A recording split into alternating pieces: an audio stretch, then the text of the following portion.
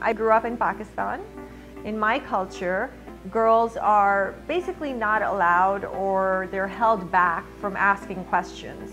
When I started going to NSU, I think I took all the professors' office hours because I had so many questions. I had to catch up on being a kid and not being able to ask many questions. And it just literally changed my life. I always say NSU was the best thing that happened to me. I used to work at the radio station at NSU, and I used to do talk shows about social and political issues.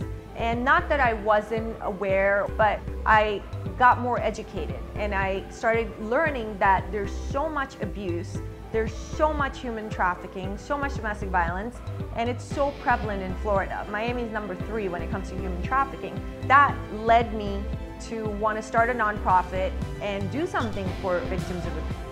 I personally, as a child, experienced sexual and physical abuse in Pakistan, so I definitely wanted to start No More Tears, and by saving another child, another woman, another man has been therapeutic for myself as well.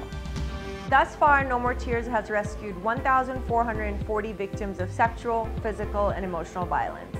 I personally believe that if you have been blessed and you're able to, it's your duty to do something to help other people. I am who I am today because I attended NSU.